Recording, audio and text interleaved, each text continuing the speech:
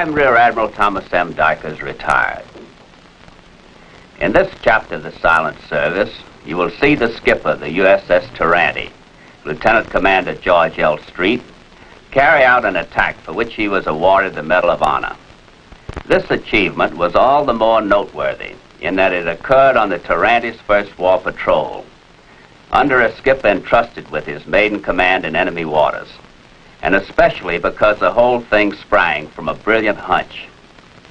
We bring it to you as a true story, as authentic as we can make it.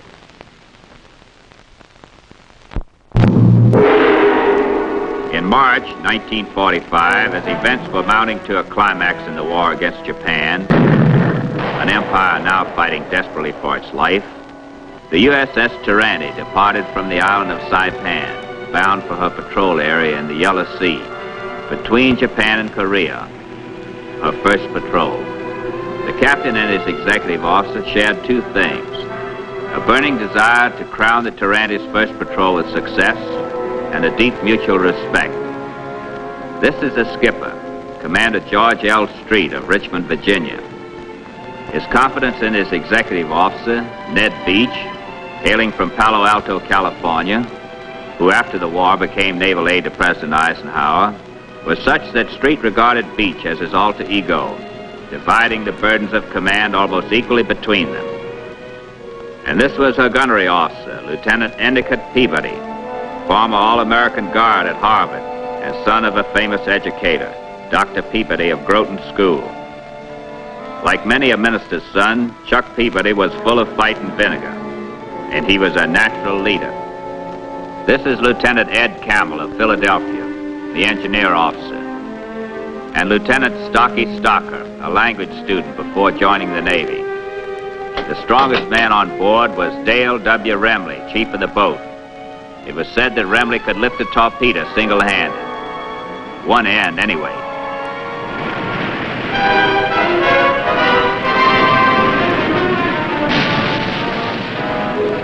Shortly after the Tirante arrived on station west of Japan, the captain called a meeting in the wardroom. Wonder what the old man has in mind. This wasn't the captain's idea. Wow. Thank you very much. Here, play a little ball. Hey, easy with that thing, Peabody. How many times do I have to tell you it's Peabody? You ever handle one of those? No. Well, neither have I. Anyway, you're now grenade officer. See, I think Remley knows about hand grenades. That's right. Why don't you stick Remley with the job? I want you. Now, you get with Remley so you can instruct all the members of the boarding party. Aye, sir. Aye. Skipper? Morning, Captain. Gentlemen, this meeting was called by Mr. Peabody. So I suggest we turn the meeting over to Mr. Peabody. Captain, I know this boarding party idea is going to pay off.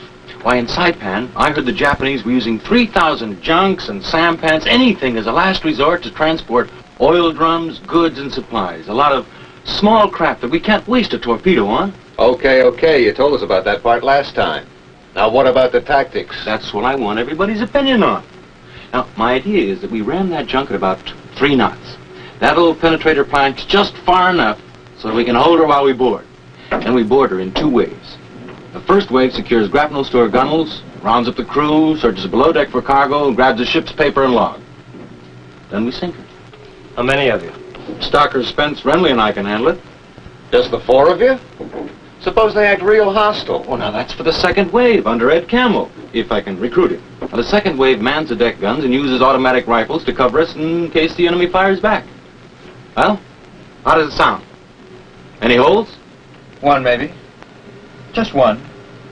Most of this crew thought they were being trained as submariners, not pirates. Think you can count on any volunteers? I've already got 5 I've been drilling, and I think I can count on a few more. You, for instance, Ned? Oh, I can hardly wait.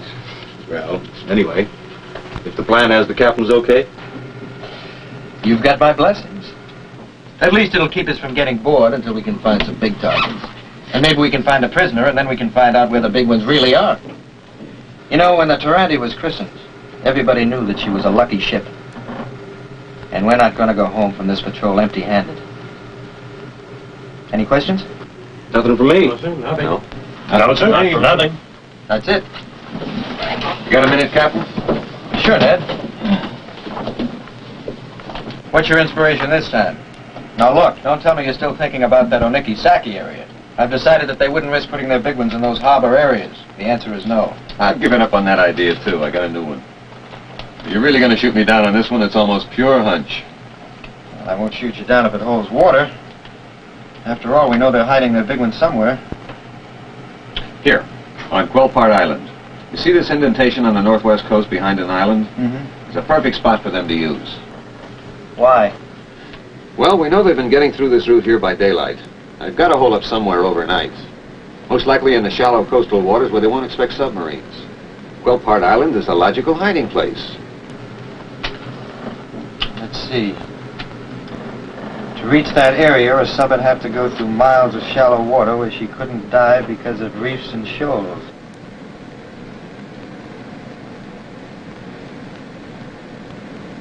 No, you're right. They would feel safe there.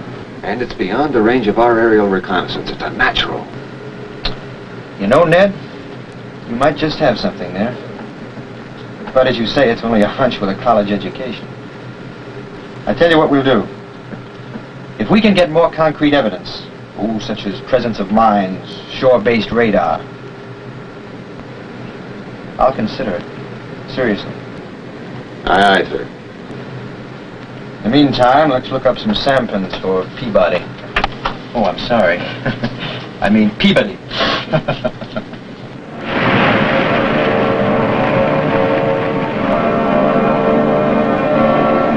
Sail bearing 045.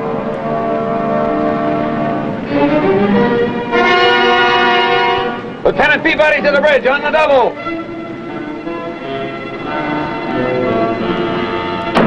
See what I see, Commando? A nice fat junk for you. Perfect. Perfect. Let me at him. You really think those commandos of yours are ready? Ready, they're overtrained. You give me 10 minutes and watch us. Now remember, second wave, hold your fire unless those sports in the junk start something. Saki, you and Remley take your positions behind me on the bullnose. And don't jump until I get aboard her first. Come on, let's go.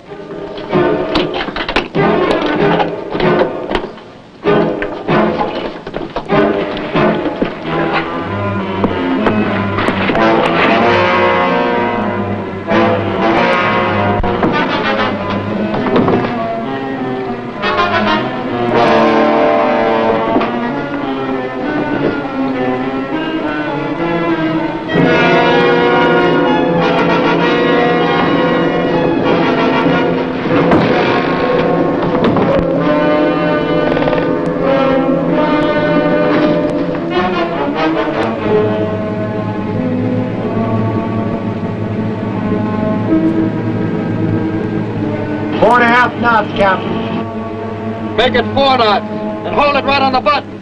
Stand by to ram. Stand by to ram.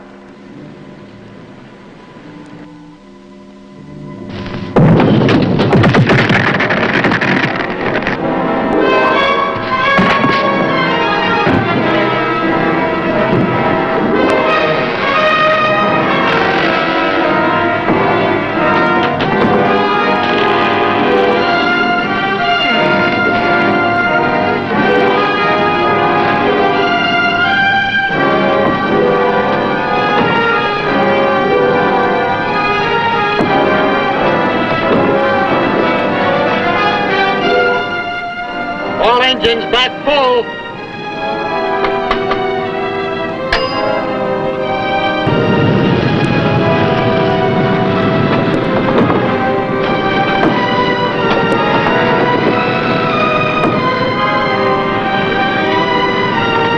We're pulling clear.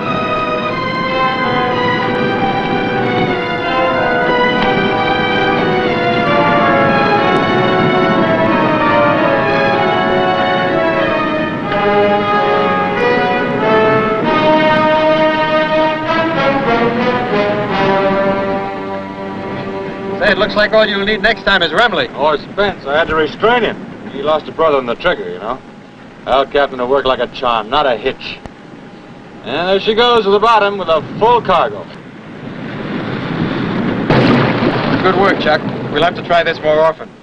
Oh, tell Stocker to start interrogating those prisoners immediately. Oh, here's the ship's papers and logs. Thank you. And souvenir for you, Ned. Well, thanks, Commando.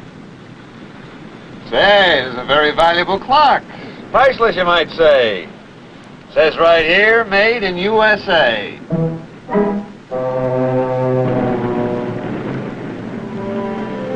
With this auspicious beginning, Peabody's commandos carried out many more successful boardings. Volunteers ceased to be a problem. Every man in the crew suddenly wanted to be a member of the boarding party. Spence?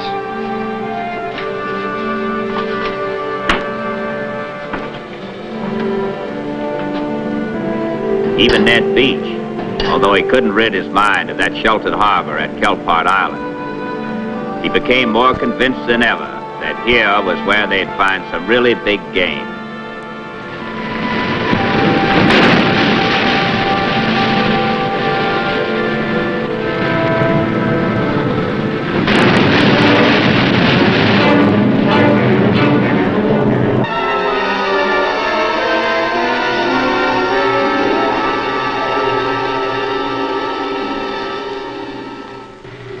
Well? I give up. He can't speak Japanese and he won't speak Korean. Not your brand of Korean, anyway. I bet we could sweat it out of him. Maybe if we played that way. I guess that's how. How you doing, Gestapo? Another dud. Afraid we got a pretty sorry excuse for an interpreter here. I never tried to palm myself off as any language expert. Okay. Okay, just keep trying, you guys. These fishermen just may know something about Quelpart Island. They've been running around in these waters all through the war.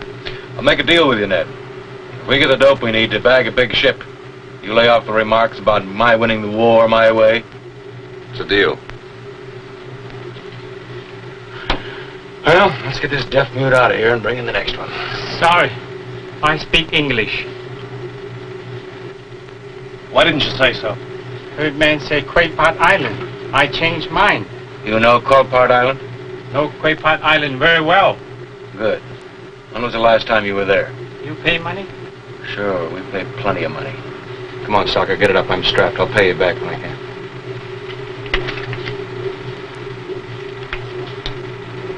Big ships in harbor. Many mines, many guns, many airplanes in sky. Many towers with sail turning like this. Radar. Everything.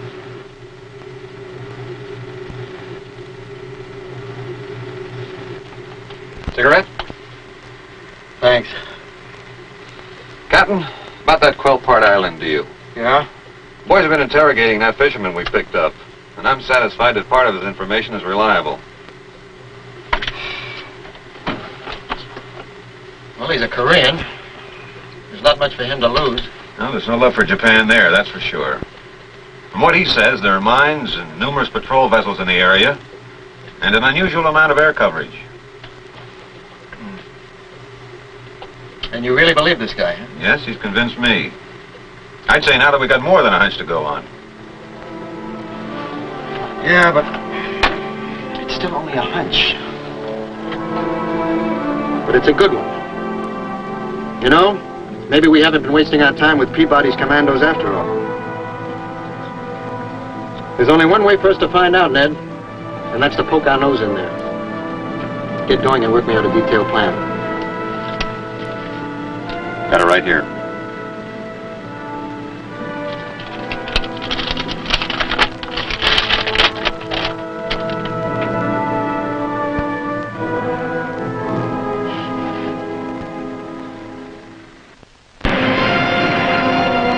Midnight of April 14th, 1945, the Tirante executed a wry approach to the hidden harbor at Quelpart Island.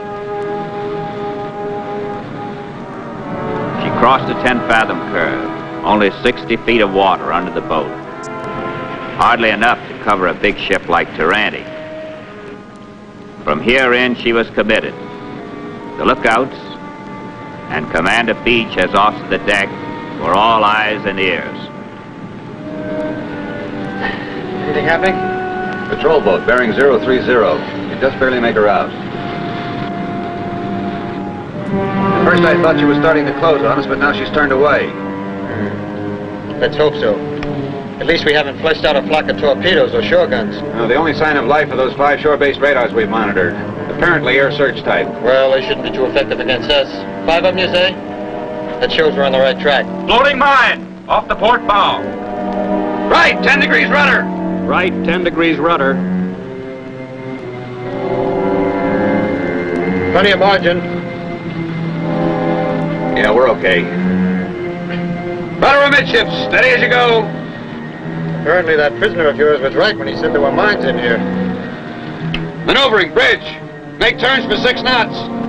Maneuvering, making turn for 6 knots.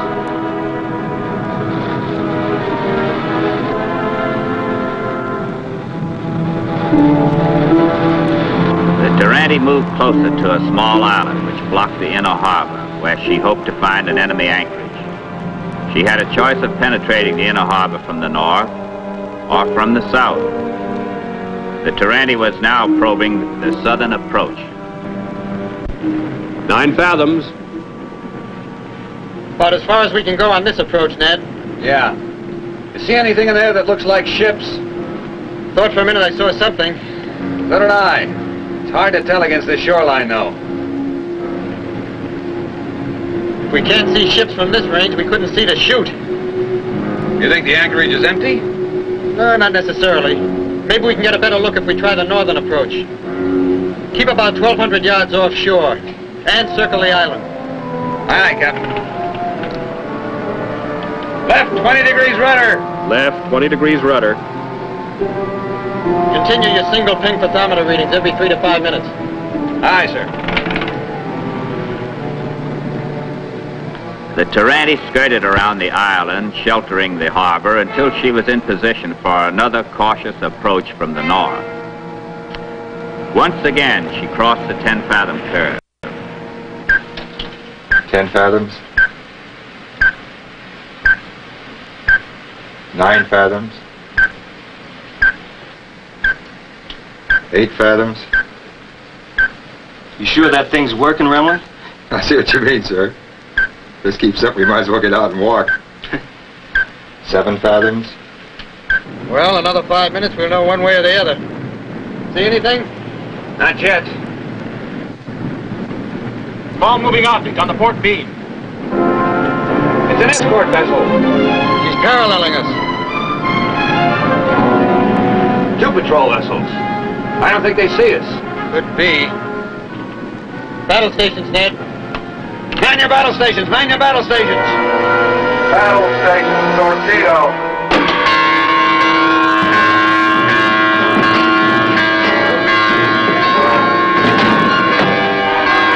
I see 3 or 4 ships. 3. Big one. Patrol vessel turning toward us. And the deck guns. Man the deck guns, man the deck guns. Gun crew on deck. Man the deck gun. Gun crew on deck.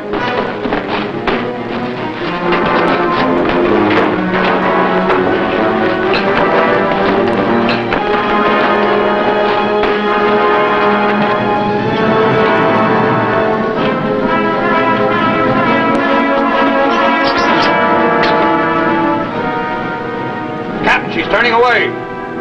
Looks like a false alarm. But station your gun crews just in case. Aye, aye. We'll hug the island a little closer. Come left at 5 degrees. Come left, 5 degrees. Captain? Radar has 3 ship contacts. TDC plots them 2. Speed 0. Good, we caught them at anchor. Secure the thermometer readings. If they can get in there, so can we. Aye, aye, sir. Looks like an ammo ship. 2 frigates nearer. Okay. We'll move in closer and get this over with. Get on the largest target. Aye, aye, Captain.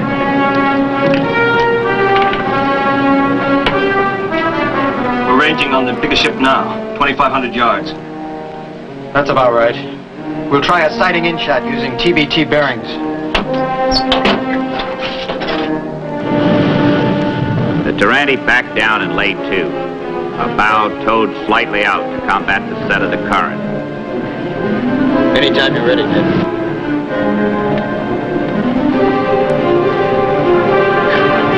Fire!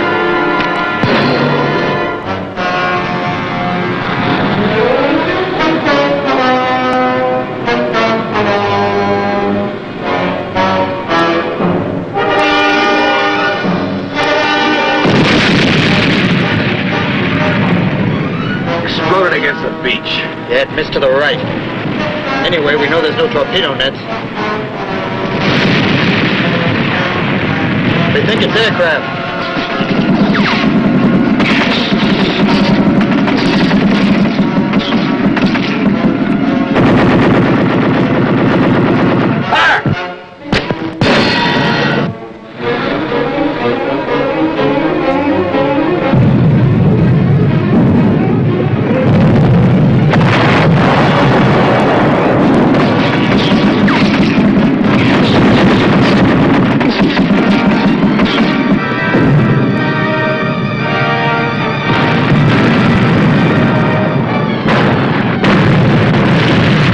Pick off the two frigates.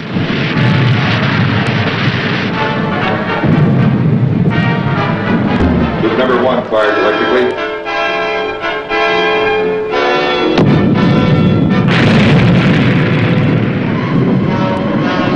Fire! Group number 2 fired electrically.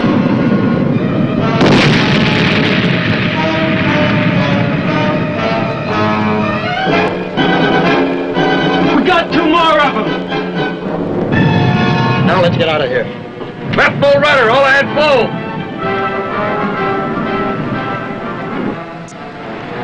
Leaving as she had entered, skirting close to the small island to escape detection, the Tirante raced to evade one of the patrol boats, now hot on her trail.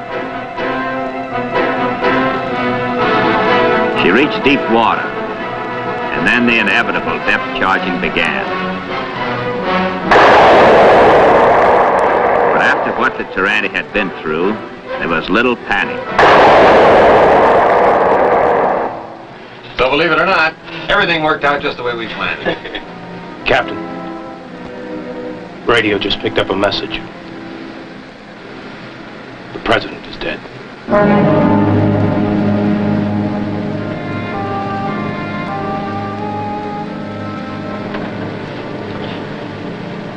Send out a report to the force commander. Sank 3 ships.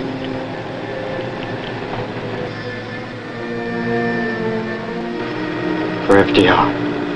Aye, aye, sir.